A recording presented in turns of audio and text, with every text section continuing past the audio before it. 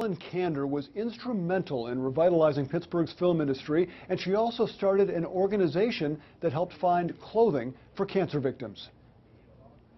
5 years ago, Ellen Kander talked to WTAE anchor Sally Wiggin about Cancer Be Glammed, a website aimed at helping women like herself who were fighting cancer. I felt it was really important, especially for my children at home, to see that I was doing okay, and by doing that initially for my children, it made me feel better about myself. 3 years earlier, court records show her doctor at the UPMC Cancer Institute found a growth on her liver. Her oncologist said it should be scanned within a year to make sure it did not become malignant cancer. But the lawsuit filed by her family says that never happened. It started out to be the size of a marble, about a ½ an inch. And by the time it was diagnosed, 3 years later, it was the size of a softball. By that time, it was too late. Less than a year later, Ellen Kander was dead.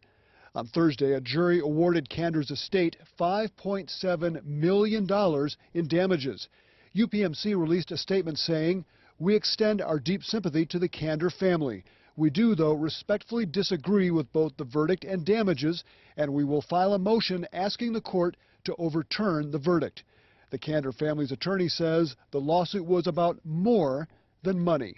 During Ellen's lifetime, she expressed a desire to pursue this so that circumstances like this might be avoided for somebody else. And if the lawsuit brought attention to detecting cancer early, I think she'd be happy to know that.